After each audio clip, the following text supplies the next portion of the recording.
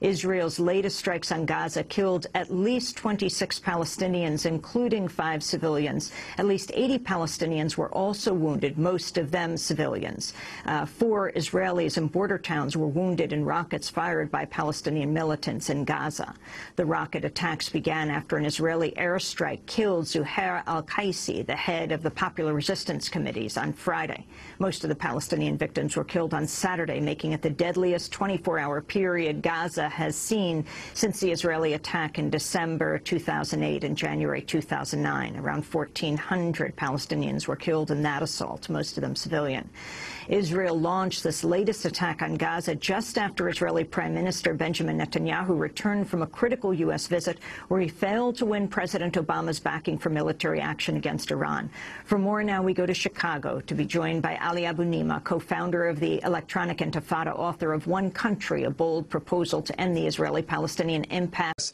I think it's very important to stress that this escalation of violence began on Friday with an extrajudicial execution by Israel of Zuhair al-Qaisi and several other people in Gaza. And that's important because, you know, Israel presents this as they're attacking terrorists who are en route to commit some kind of attack, and that's the claim they always make. But in fact, in almost every case, they're attacking people in their homes, riding in cars, just walking in the street.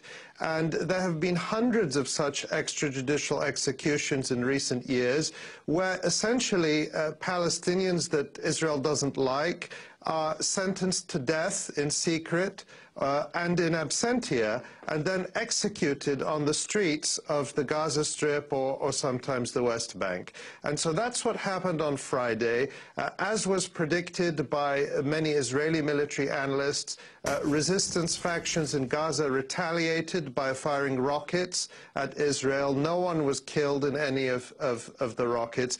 And interestingly, Hamas did not participate in the retaliatory strikes because, much to Israel's displeasure, Hamas has been consistently moving away from armed struggle. So what happened, as typically, is that the retaliatory strikes, the rocket strikes from Gaza, then become the self-justifying motive for Israel to escalate its bombing of Gaza. And that's exactly what happened this weekend with a terrible, terrible toll. And unfortunately, this pattern has repeated many times, where whenever there is a substantial reduction of violence or a ceasefire to which Palestinian groups are largely adhering, Israel comes up with some